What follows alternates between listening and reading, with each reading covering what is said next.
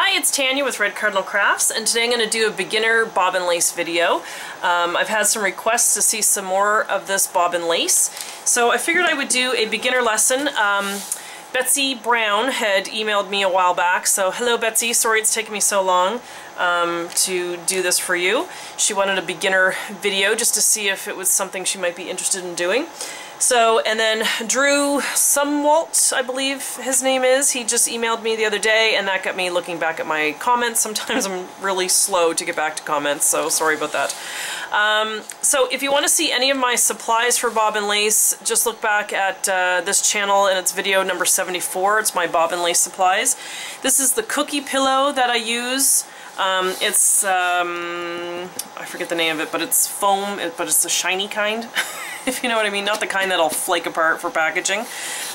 So it's a cookie pillow. It has a slight dome to it, a little bit, and then it has the blue cover. And traditionally, you use blue or green just because it's easier on your eyes when you're working.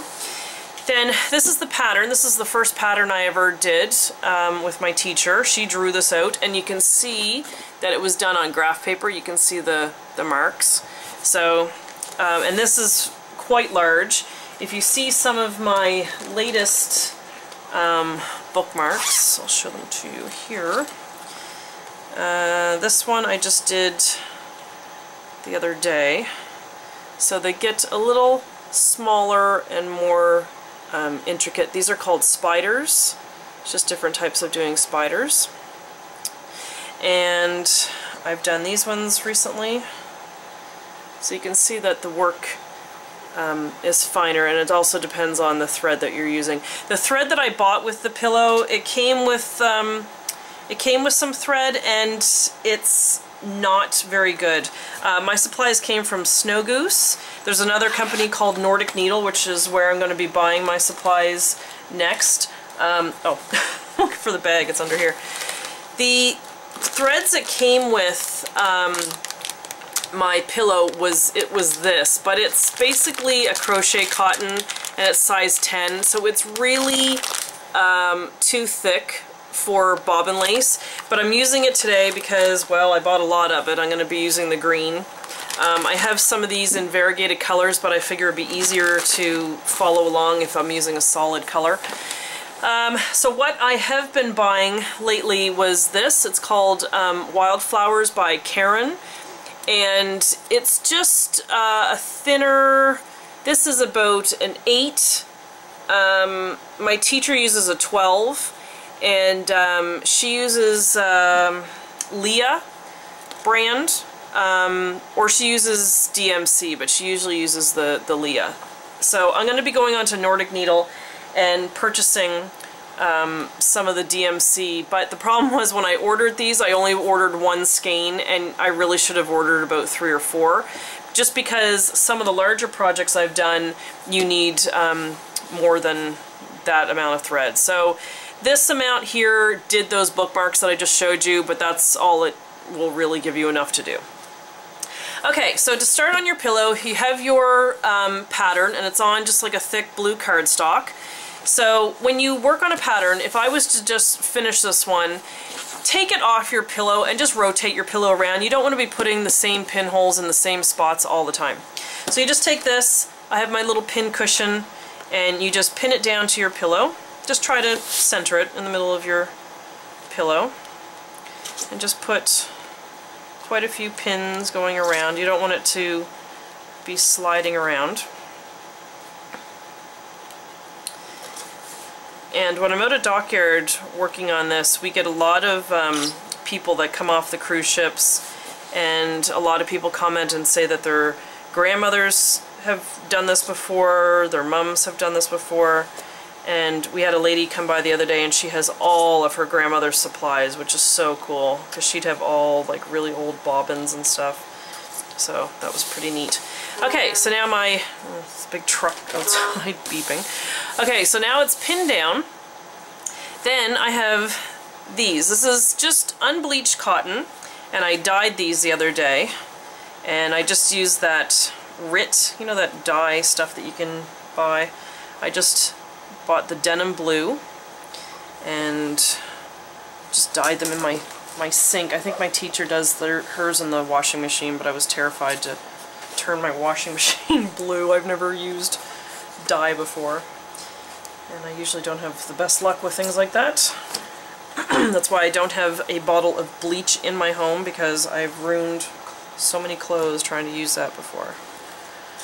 I had a brand new outfit when I had just had our first baby, and we had gone out to a party earlier that day, and then when we came home we were having some friends over, and I heard that Martha Stewart put bleach in her flower vases to keep her flowers nice and, or keep the water nice and clear in the vase. Of course I still had my nice new, just had a baby outfit, feeling good about myself, and I got bleach all over my brand new pants. So after that day, bleach left my home and never returned.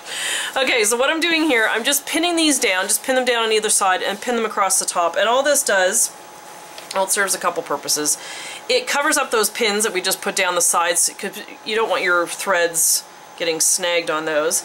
And this is also good for transporting your lace, because I usually work on this outside of the home and I go to my lessons. And what you can do to cover up your work, and I will show you if I remember halfway through here, when you have all your bobbins and all your lace, you can flip this back over and cover up your work so it doesn't get dirty if it's just sitting at your desk and you just don't want it to get dusty or messed up. And also for transporting it, and you can put this over top and pin it all down, and it keeps all your bobbins still, because you do not want to be putting this in a bag and not have your bobbins secure, because you will get home with a knotted mess. Alright, so this is my little pin cushion, so I'm just going to pin this up here, and I usually do 2 pins in it because it tends to wiggle. Alright, so now here are the bobbins. Now, if you've seen my supply list, you knew that I had bought these from Snow Goose. Unfortunately, if you can see this is supposed to be a pair. They don't totally match. And when you're working with bobbin lace, you want your pairs to match. So it's a little frustrating, so I just match the big baubles. That's as good as I can do. This one here, you can see that it's the clear, but then they used purple on these ones and green on those ones. So what my teacher has suggested is that I dye the actual bobbins and dye them in certain colors, because some patterns it just doesn't matter, but when you get into complicated, bigger patterns, you do need to keep your bobbins together as pairs, and it would just be easier if they matched. Now, like I said, this is a really thick thread that I'm using, and it tends to slip off of these bobbins just because it is so slippery and so large, so it's a little bit annoying. Now, I left a pair without the thread, just so I can show you how I do that. First, I have to figure out where I put it. I think I put it back in the bag. Did I? Yes, I did. Okay. Now, to measure how much thread you're going to need, now they do have bobbin winders. I don't use them because it's just as easy to wind it just by hand. So I just hold this basically in front of me, and then I take this arm and stretch my arm out as far as it can go, and that's basically 1 yard. That's how you can measure it. So I want about 2 yards, so I'll stretch it out another arm's length again, and then just cut. Okay, now I'm going to zoom in because I'm not going to be able to do this up above my head. That's a little tricky with the camera up over top of me here. Okay, so the thread is going to be all wound on this part of the bobbin. So you just take the end of your thread and just lay it right across this bumpy part right here, and just hold it with your finger. And then you just wind it up and then back down, and when you come back down to here, let go of that little tail and then just incorporate it in underneath. And you just keep winding till you have, now we're measuring 2 yards, so we just want half of it on here, so we just want 1 yard wound around here. And all I do to measure how much I have is I just take this and keep it in front of me and stretch my arm out. I still have a little bit more that I can wind on here. And just work it up and down, just like as if it was loading a bobbin on a sewing machine. Just work it up and down so you get it wound on.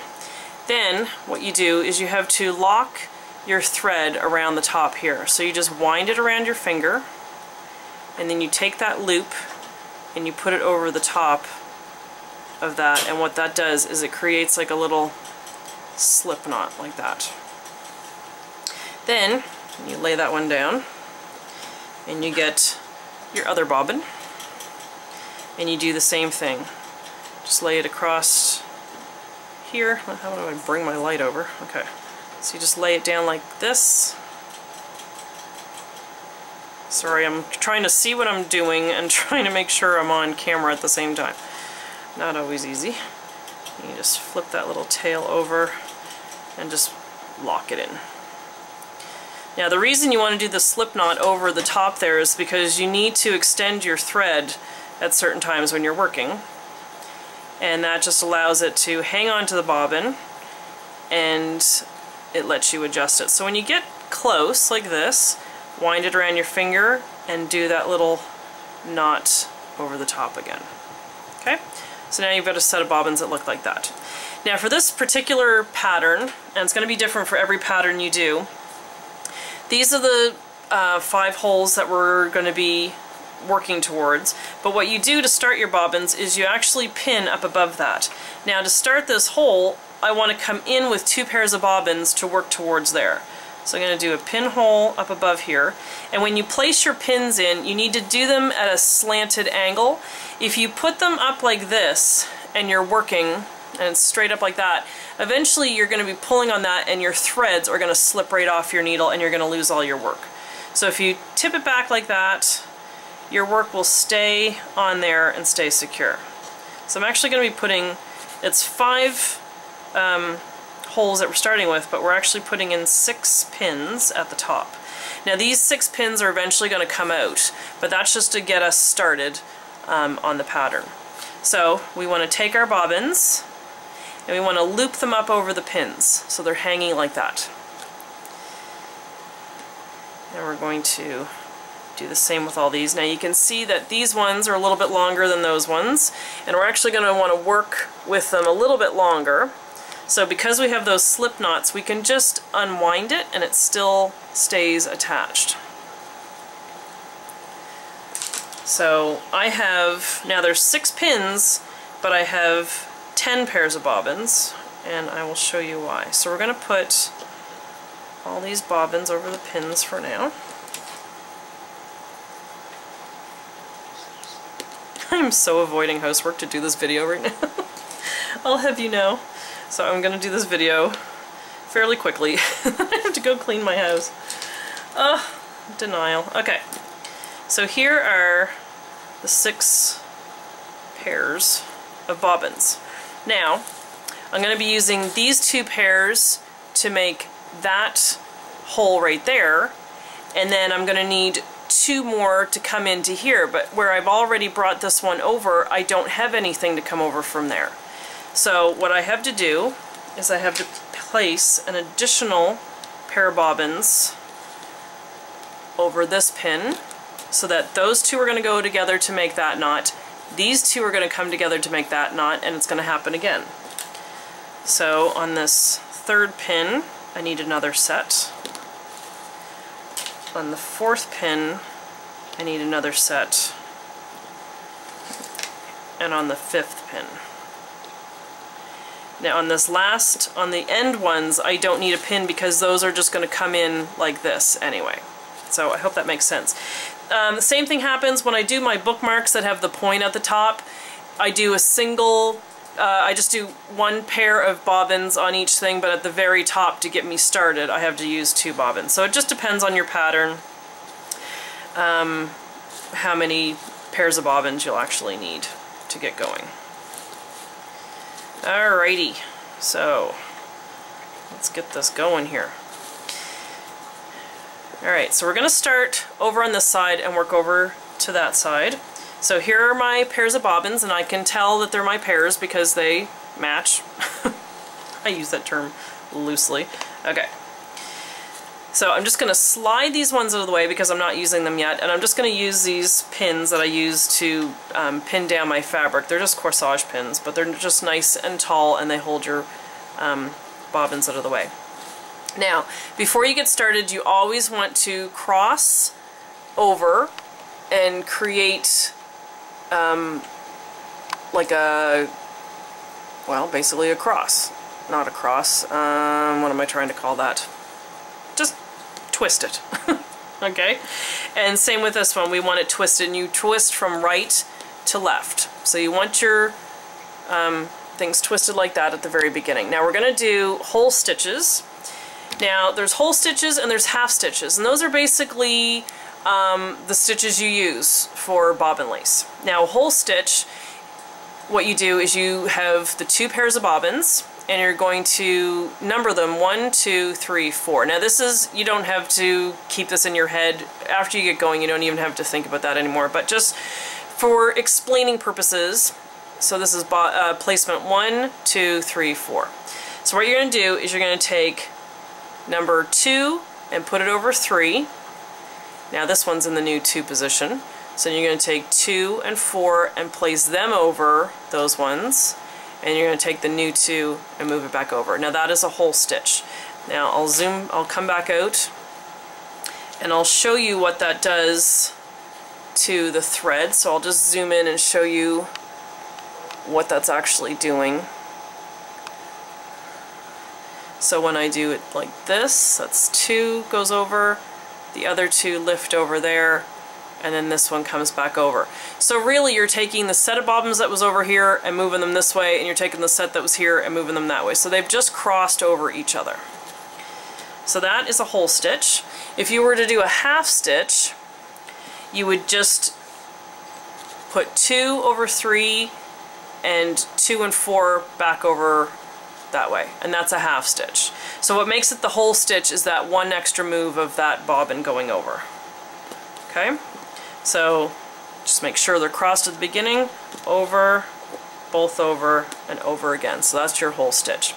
So once you do your whole stitch, then you're going to put your pin. Now let me just adjust my tripod here. Sorry I have to keep moving and jiggling, but I don't have a film crew, so it's just me. Okay, so after you get that done and they're crossed, you want to put a pin in there. Now, where do you put the pin? You put it in underneath all that thread. So it's lifted completely up out of the way. You place your pin, make sure it's at an angle, and then your threads come down over the top of the pin. Now you need to cover your pin because it's exposed, so all you do is you do another whole stitch again. So over, over, and over. And that's your whole stitch, and just grab your bobbins in your hand and just pull it up towards your pin and basically lock it into place. Okay? And then just do a little twist at the end so that your threads are twisted and ready to go for the next move. Now we're going to grab our next pair of bobbins, and I'm just going to make them a little bit longer. I'm going to start them off with a twist. Now these 2 are finished for now. And we're going to grab these 2 pairs of bobbins, just make sure they're twisted, and you're going to do the same movement. So over, over, over. And now we've just made that next stitch. You take a pin, and I tend to lift my bobbins up so I can lift the threads out of the way. Place my pin, and then you're going to close over your pin.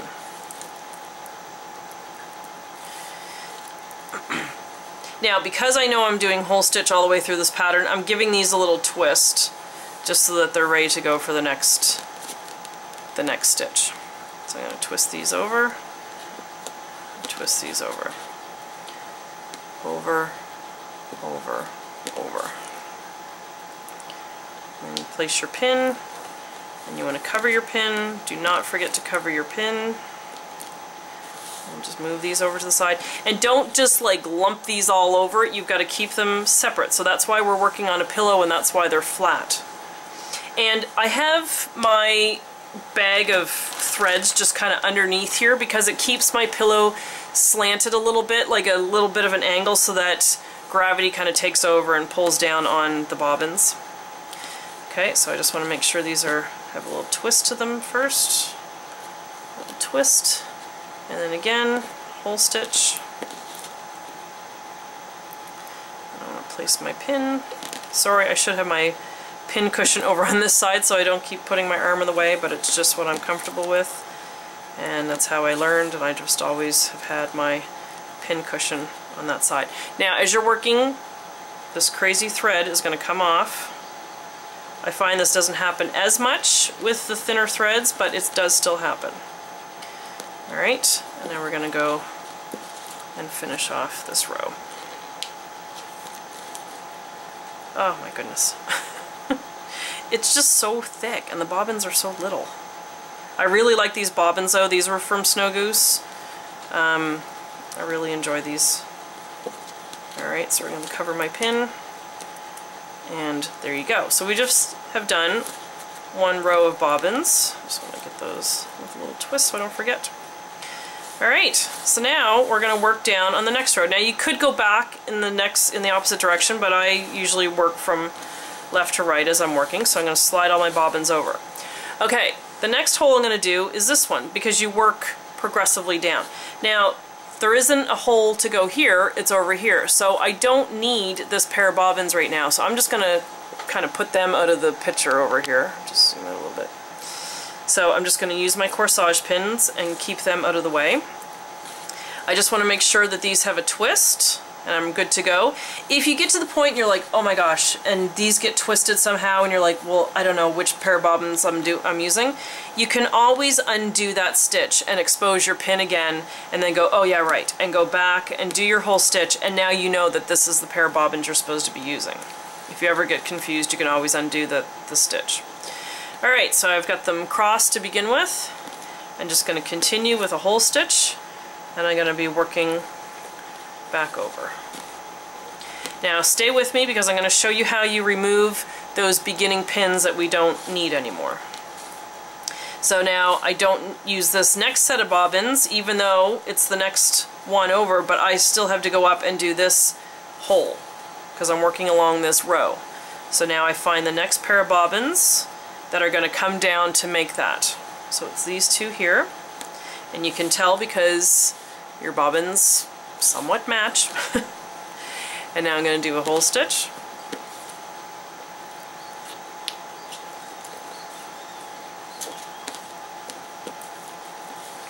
Now I will do another video soon of one of the more complicated bookmarks, and now that I have my camera and I have a tripod set up over top of me here, it might be easier to watch what I'm doing and follow along. It's hard because I don't know whether you guys want to see how I'm working the bobbins or if you want to see a close-up of the lace that's being made. So, I mean, I guess I could do a little bit of both.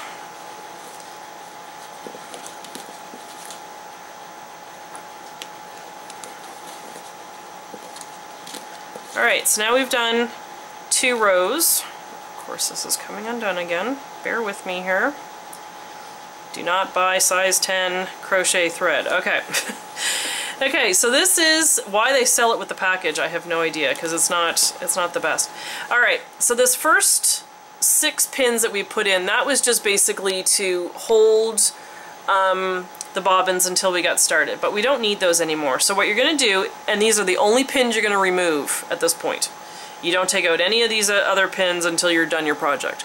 So I'm just going to remove this top one, and all I do is I'm going to gently tug on the bobbins until that little bump disappears. Now this one, there's going to be 2 that come off, and I'm just going to wiggle the bobbins until I figure out which ones were holding those knots. So you see that they're kind of snugging into these other pins. It's a very technical term, snugging in. Alright, so you just kind of wiggle the bobbins, pull a little bit until you figure out. Don't pull too hard. This is practically rope that I'm using, so it's not that big a deal, but a few weeks ago I was doing a pattern and I had my thinner thread and I yanked too hard and I snapped it. And guess what? When you do that, you pretty much have to start over. And that was not fun. I wasn't too far down the pattern, but I had to undo and I had to rewind some thread on my bobbins because it was snapped.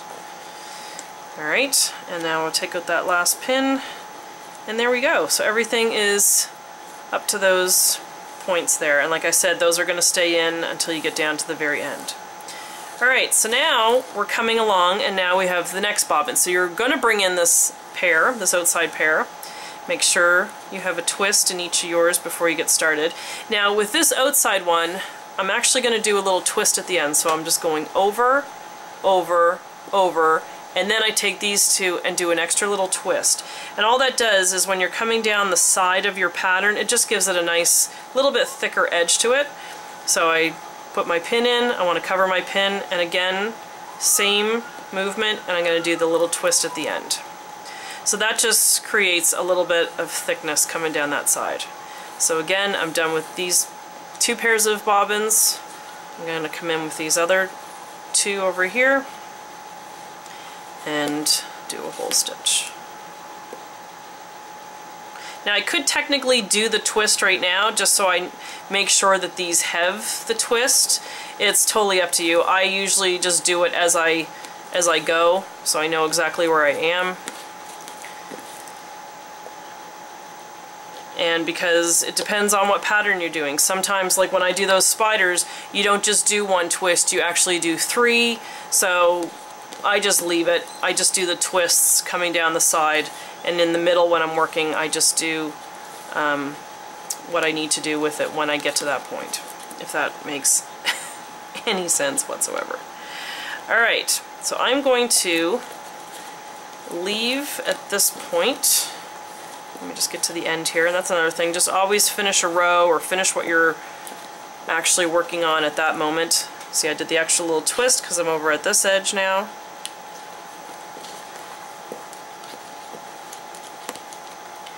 And there we go. So always complete a section. If you're doing a zigzag like we're going to be doing here, finish that before you walk away if you can. If you know you're not going to have time, don't even start it. So I'm just going to separate out my bobbins so I know what I'm doing when I get back, because I'm going to go and tackle some of my housework, and you're not even going to know because I'm just going to appear again in a little bit, but I will be back, and when I am, I'll be down. So I'm just going to be working that whole stitch all the way down and down these sides, and then I'm going to get started with the zigzag. So I'll be back at that point when I get to there. Alright, did that make any sense? Okay, I'll be back. See ya.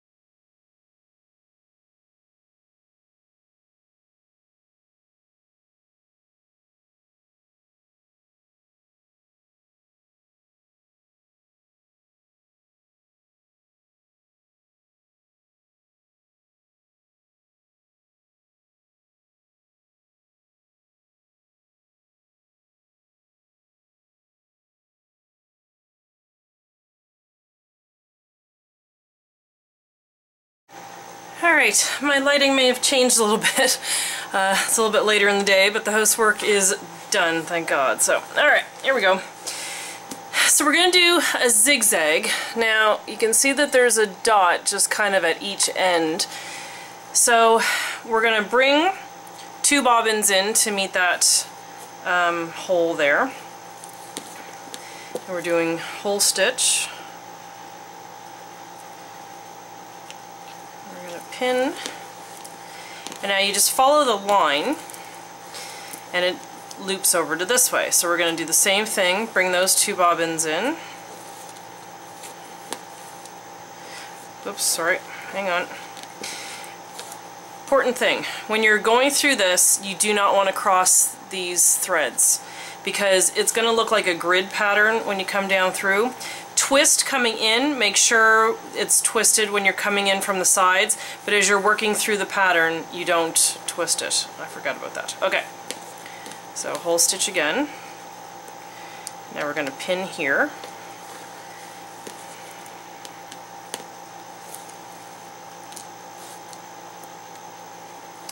Now we're going to go back this way. So I'm going to work through this pair here. Then I'm going to bring in a set. And I'm going to pin. And you just keep working down the zigzag.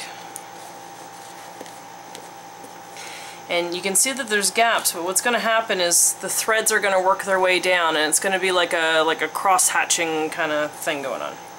Alright, so we're done with that one for now. So we're going to be pulling them in from the sides as we go through. So now I'm going to work my way back.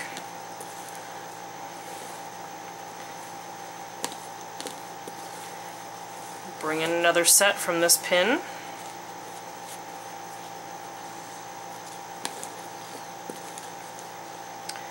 Then we're going to pin here. I'm zoomed in on the zigzag more so than the bobbins because I'm just moving the bobbins the same way that I was before. So now I'm going to work back through all three of these pairs.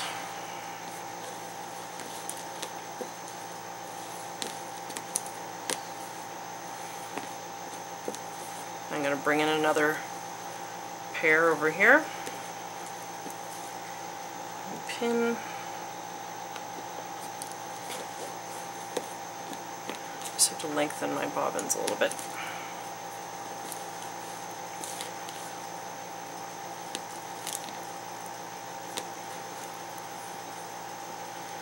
And then we're going to go back over.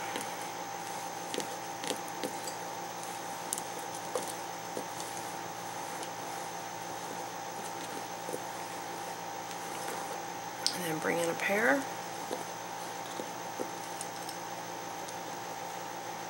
Oops. Lost its loop.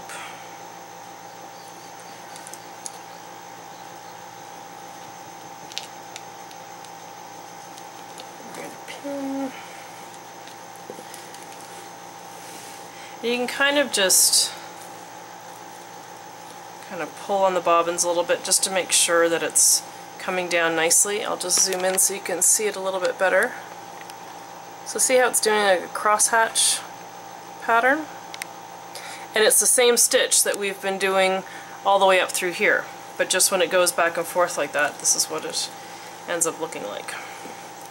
So I'm going to go back across.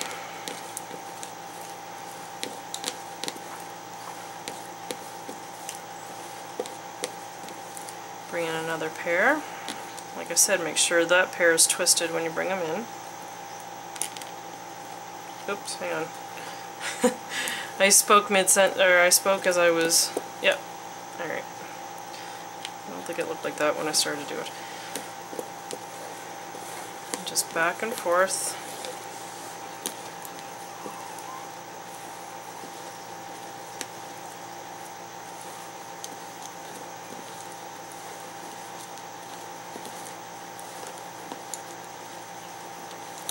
Now this pair on the end, we're just going to do it like we've done the edge all the way down. We're going to do the whole stitch and then the twist on the ends.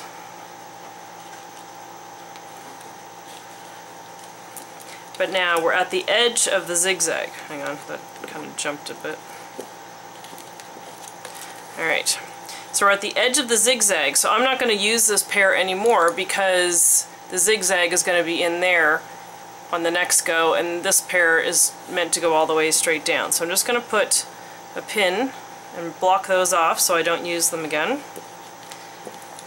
which is smart to do because when you get doing some of these patterns and they're larger patterns and you forget what you've done going in one direction, it makes sense to pin your bobbins back so you know which ones you're using and which ones you're not supposed to use anymore.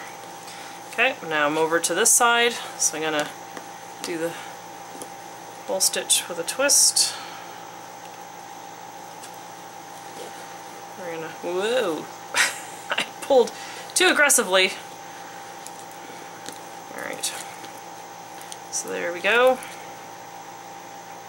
So now I'm done with that pair. I'll just pin them out of the way.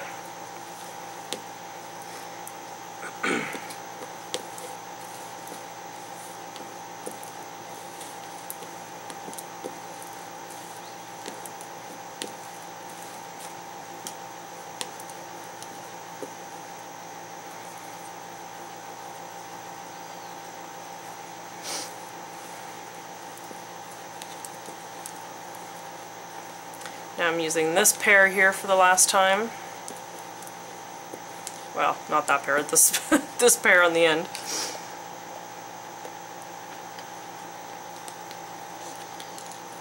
And I'm going to continue with my zigzag all the way down,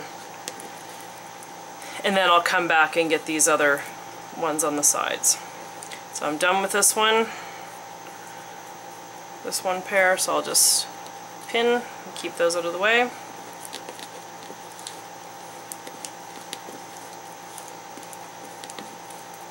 So when I do some more complicated bookmarks, I'll show you how to do spiders and rose ground and different stitches like that.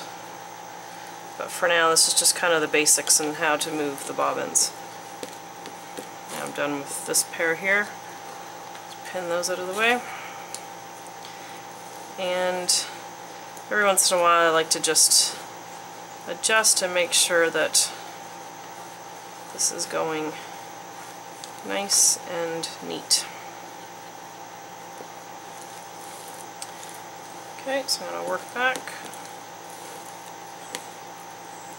Oops.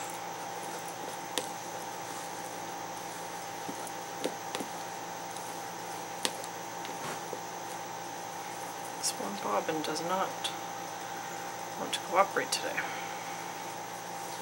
So I'll just zoom out because you see what I'm doing, so you can see the bobbins again.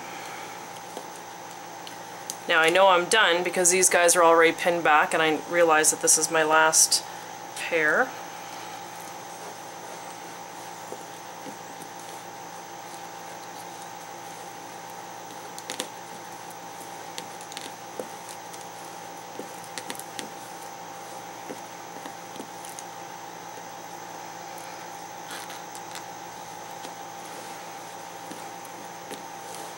And you also know if you're doing it right if you have off of each needle a strand that's the two threads coming off of each needle. Might not make sense right now, but if you're working along, you've done this a little bit before.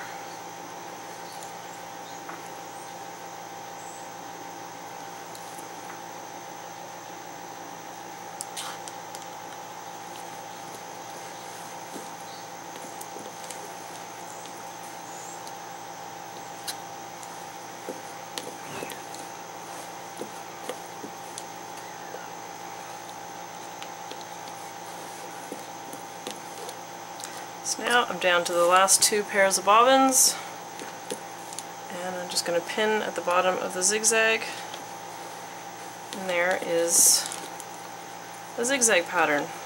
So now it's just going to continue all the way down, just back in whole stitch the rest of the way. So I'm going to continue with that, and I'm just going to speed up the video.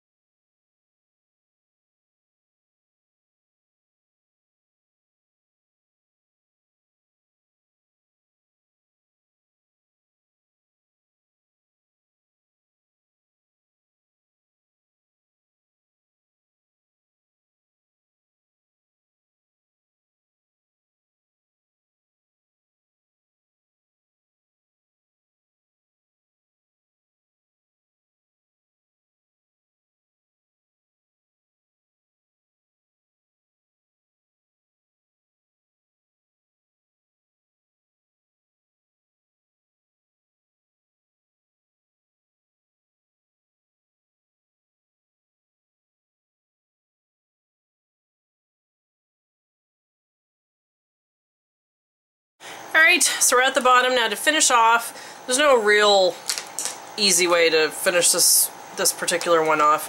When I do the larger bookmarks, you kind of weave it in together. It comes down to a point, and you do this whole twisting thing. Let me find one of my bookmarks to show you. let's see here. You can see it kind of good on this. Oh, maybe you can't. You can see that it's like a braided kind of twist to it, and you can see how it comes down to a point, and then there's the twist, and then your tail. So with this one, because it just finishes off square, there's no real other good way to do it. So what I just do is, let me just zoom out a little bit. I just take the bobbins. Of course, this one, there's a couple in particular that keep giving me trouble, and I suspect it's the same ones. Okay, so you take your 2 pairs of bobbins, and you just make what you would call a granny knot, which is just like if you were starting to tie a pair of shoes. And you just take it right up to your pin, and do that like 3 times. So you're going to end up with a few little tails.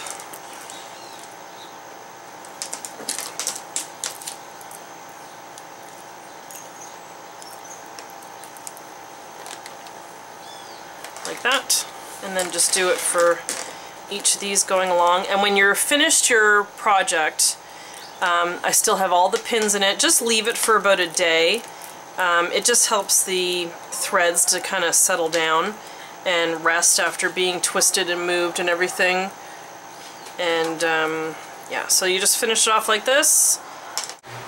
Alright, so I have all the tails done, and I'm just going to use my embroidery scissors because they're better than my craft scissors.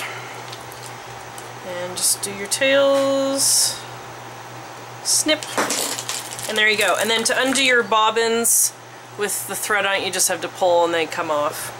And then you wind them all back up again and you start a new project.